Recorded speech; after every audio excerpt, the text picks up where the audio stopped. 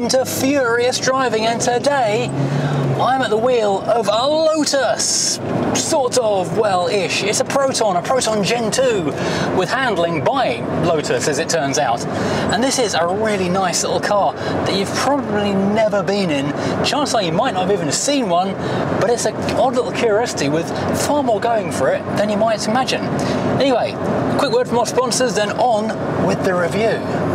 Furious Driving, proud to be supported by Bidding Classics, the online classic car marketplace with more cars added every week. Diamond Bright, protecting, cleaning and caring for the Furious fleet and for yours with 10% off using code FD10. And Lancaster Insurance cover the Furious fleet. They are one of the biggest specialist insurers in the UK, covering all areas of vintage to modern classic cars and motorbikes. Follow the links in the description below. So yes, this is the improbably named Proton Gen2. But why, do you ask, is it called the Gen2? Was there a Gen 1? No, is the not obvious answer.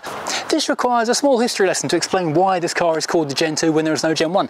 Proton as a manufacturer was started in 1983 to become the Malaysian national car company, an object of pride actually for the nation. As we found out when we did the barn find Proton that iDriver Classic is now daily driving. The number of comments we got from Malaysian viewers who are so proud to see their national product just still surviving and being taken care of in this country so far away was just quite heartwarming actually. Anyway, the first few generations of cars were not their own in-house designs. They were warmed over, rebadged Mitsubishis, which were really good cars in their day, but obviously they weren't Proton's own in-house designs. The first actual Proton design didn't appear until 2000, but even then it was an in-house designed body, but it was still a Mitsubishi engine, so it wasn't 100% pure Proton. It wasn't until 21 years later that this arrived as the Gen 2, although it wasn't initially called the Gen 2. And the first name didn't exactly trip off the tongue. It was called the Worm. Oh no, WRM. It was the Wirra replacement model, which just trips off the tongue, doesn't it? So I guess they thought that's not going to look great on a poster, so they changed it to the Gen 2 because it was replacing the Wirra, which had been very popular but was looking pretty aged by this point. And this was completely in-house design by their own designers, their own engineers, with a little help from Lotus, who they kind of half-owned at the time. So this is basically a Lotus sports car in, well, a budget-friendly family hatchback. Should be quite fun then, really, shouldn't it? Now, the design was pretty exciting and modern for 2004. It was done in-house by their chief stylist, Damien Chai, and it drew inspiration, apparently, from two pieces of Malaysian culture, the handle of the Chris dagger and the Wu Bulan kite. And no, I can't see it either. But anyway, it does look pretty nice. It's a lovely flowing shape. It's very flush and integrated. The lights have got a curious little cutout like on a Subaru Impreza of the day. We have got quite nice sculpting on the doors, giving strength and style, and it's a nice little 5-door hatchback shape, a bit like a Seat Leon. I'd suggest maybe there's more inspiration came from that than the Wu Bulan.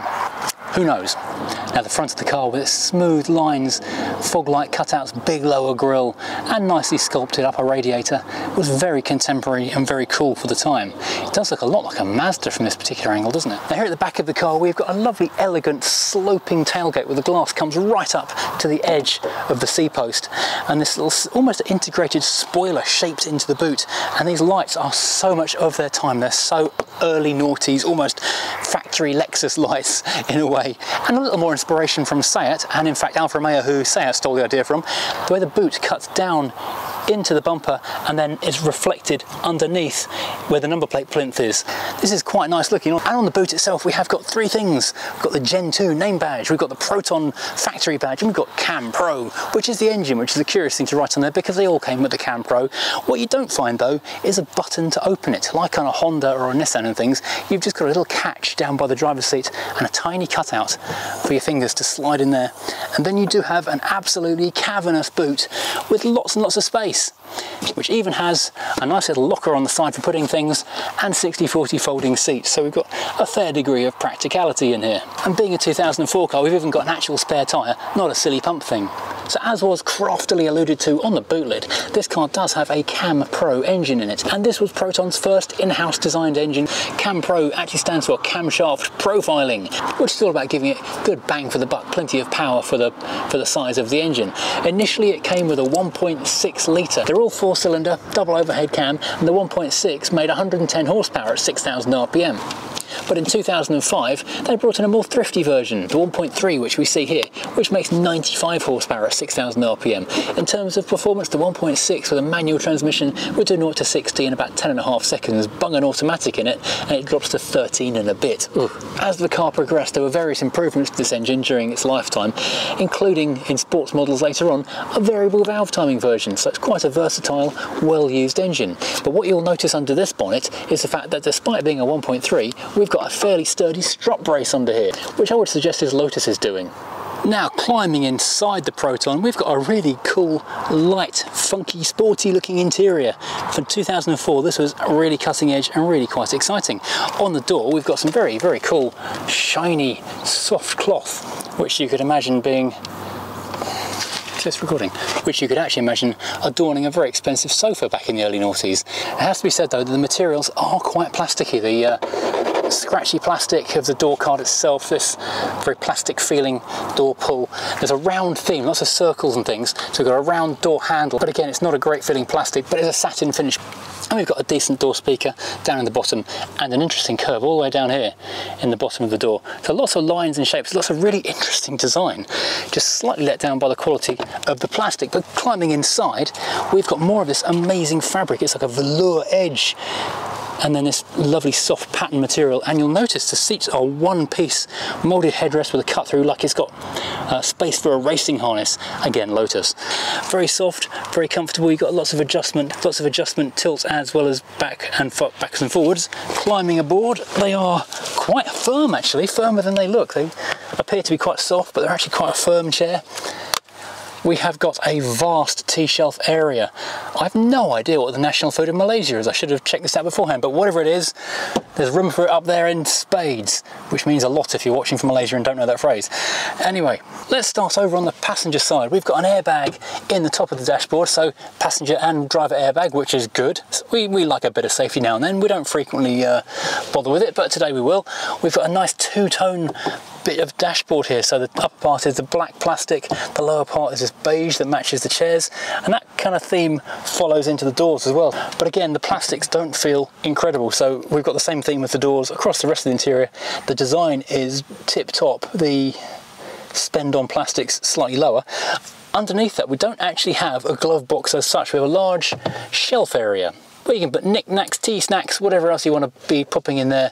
You can leave it in there with a little stippled rubber base so it doesn't fall off. There's an air vent over on the far left, which is quite large, and you'll notice it has the same satin paint as the door handle. So coming back into the centre of the dashboard, we see an awful lot more of this satin finish. Well, it may not be paint, it may actually be just moulded satin silvery finish stuff. But we've got an awesome, cool clock in the centre. It sits somewhere between the lap timer you find on the dashboard of a Porsche and the set dressing from Men in Black. It is really cool. You've got a silvery white face, you've got orange hands, a circle in an oval, set into a big eye thing. It's a bit like a Ford KA as well. Lots of interesting design. I like that a lot actually. Moving on down to a couple of enormous air vents just here, which are recessed into this lovely little sculptured line. So the dashboard comes down, steps in, steps out. It's all over the place. It's great. And then we've got a bank of controls, which four of the 7 don't actually do anything, but 3 of them do. Got hazard warning lights, rear screen heater, rear fog lights, and then just symmetry for the rest of it. But this is something to get very excited about underneath. This is the original radio with CD player in it. I have never seen a Blaupunkt for Proton cars radio like this before. Let's just flick this on quickly. I had to turn the engine on so it doesn't beep at me, but look at this. We've got our display is here in this round centre section, and the buttons are arranged variously with numbers on the left, a few on the right, volume and C key either side of that screen, the mode up there. It's a very, very sci-fi set dressing kind of a thing, which is also echoed underneath, where we've got, instead of a regular centre console dashboard, we've got a thin column going from top to bottom, again in this silvery satin coloured goldy stuff. And that has got a trio of knobs for our ventilation, which even has air conditioning, and a little slightly silverier ring outlining the edge of it, following back into a weird round blanking thing, more beige plastic, another circle encapsulating the gear shift, and of course it is a manual gear shift. This isn't the original shifter. 5-speed manual, awesome. And then we've got space for electric windows, two, not even blanks. This is actually one of the funniest blanks I've ever seen. We've got passenger side window just there, got driver's side window with one touch down there, and I guess if it had rear electric windows, these would move up to the front and these would be the rear windows, but there's not. There's literally nothing here. That's just cruel, frankly. We've got a blanking plate for who knows what. We've got the 12-volt socket just there, and we've got the shonkiest cup holder I've seen all year award. So that's pretty awful, actually. And behind that we have got a decent sized cubby hole which doubles as an armrest, and I'm not letting this go without special mention, because holy moly, look at this handbrake. This is just incredible. It's like a, I don't know, some kind of gun grip or something. Very exciting. Right, moving on up from that epic piece of industrial design, we have got another really cool bit of stuff going on here. I'm going to suggest a little bit more cribbing from Alfa Romeo, because these heavily cowled instruments are straight out of a 147 or 156, because, well, they just are. I mean, really, honestly, if you saw that little top bit in isolation, you would assume you were looking at a picture of a 156 or 147. Anyway, these are cool little dials. They, Lexus-like, have got sub-dials for the fuel and the temperature inside the main dials. Rev counter on the left, redlining at 6,500 RPM, and speedometer going up to 120 miles an hour. Looking very cool indeed with that silvery white background, bright orange needles. This is very, very early noughties sports car feel. Think of pretty much any early noughties sports car and you'll be getting the vibe I'm thinking of. MG TF, Mini Cooper supercharged, Saxo VTS, this kind of thing. This is very much in this vibe, especially with the silvery plastic all around the edge. To the left we've got another little blanking plate, and we've got headlamp levelling, and to the right we've got another little blanking plate. They do love a blanking plate, don't they? We have got some fairly sturdy stalks either side of the steering wheel, for indicators and lights on the left, wipers on the right, and then we've got a pretty funky steering wheel. Again, it's quite plasticky, but it does look really cool. We've got the fake Allen key heads in the centre around the horn, we've got the airbag, we've got radio controls. I think because it's not the loveliest of feeling things, the owner has put a leather wrap around it just to give it a bit more tactile, nice feeling. And then down on the right hand side we have a continuation of our left hand side passenger shelf, and down here below and down here by our right knee we have got a continuation of the passenger side shelf. And last but not least, for the front of the car we have got ignition on, horn test. Ooh, that's a first generation original design parp. And to complement the first generation original design parp we have got manual mirrors. Never let it be forgotten. And we have also got the most annoying beep in the world to remind us we have still got keys in the ignition. Let's look in the back of the car. Climbing into the back we've got virtually the same kind of deal. We've got the shiny black plastic, we've got the satin silvery gold plastic, slightly plasticky door handle, lovely fabric just there, which is a weird juxtaposition of niceness and then multiple tones giving it stuff. We have got cranky up keep fit windows here, and the owner's dad has fitted some Maybach style curtains in the back to give us a whole luxury feel. Stepping in the back we have got all these nice looking one-piece seats which you can look through. We've got pockets on the back of them. We've got this interesting 3-part mat set, so your carpets can always stay clean.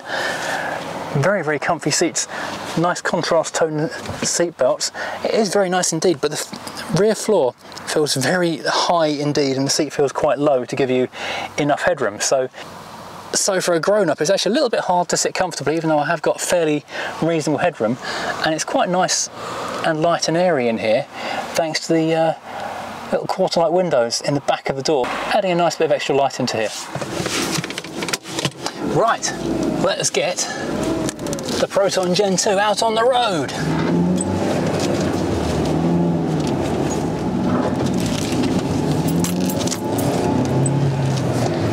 Now, despite being merely a 1.3 with 95 horsepower, it feels really peppy. Its fairly small engine gives way more performance than you would expect it to be able to. This road is unfortunately a little bit straight for me to be demonstrating how good the handling is, but trust me, it goes around the corner well. We'll find some bends in a moment and demonstrate. Here we go. Nice 60 mile an hour open road. hold it in 4th gear, although I think it'd be fine in 5th.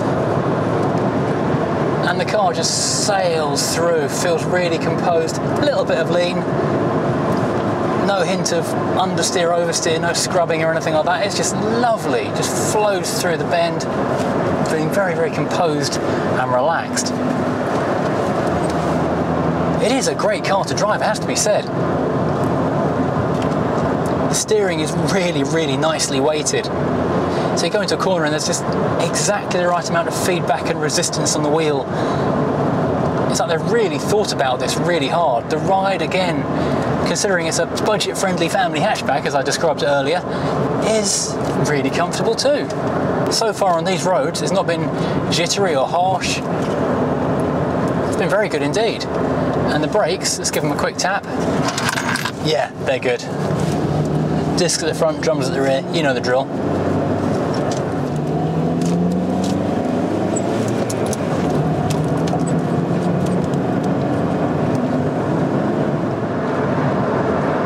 This was a global car, and it was sold literally everywhere around the world with very few exceptions. But what makes this slightly unusual in that respect is that, unlike many global cars where there were factories set up for local markets, this particular one was only built in Malaysia.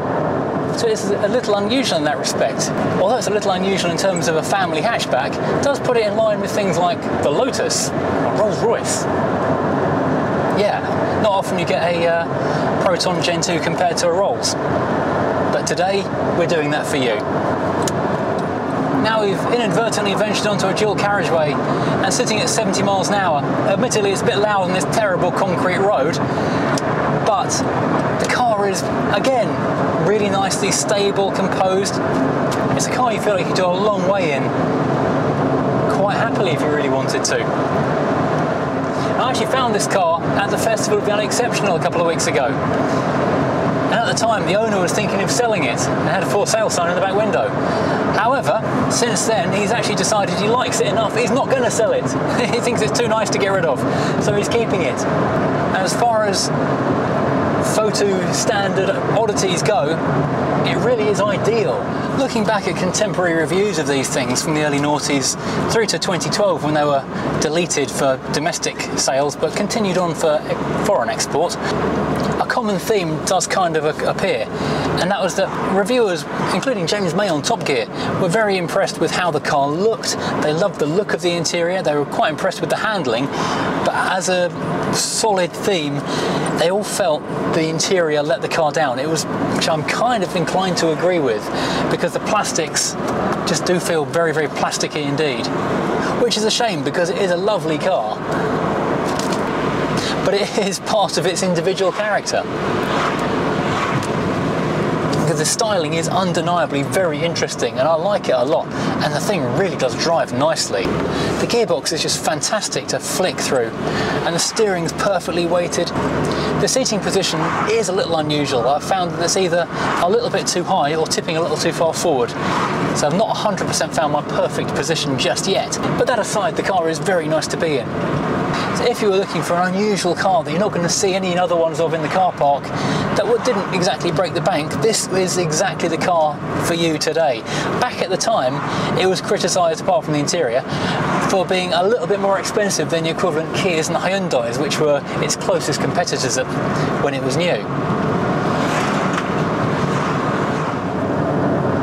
Thank you for watching. I really hope you've enjoyed this ride out in this really unusual and interesting little slice of Malaysian family carriage.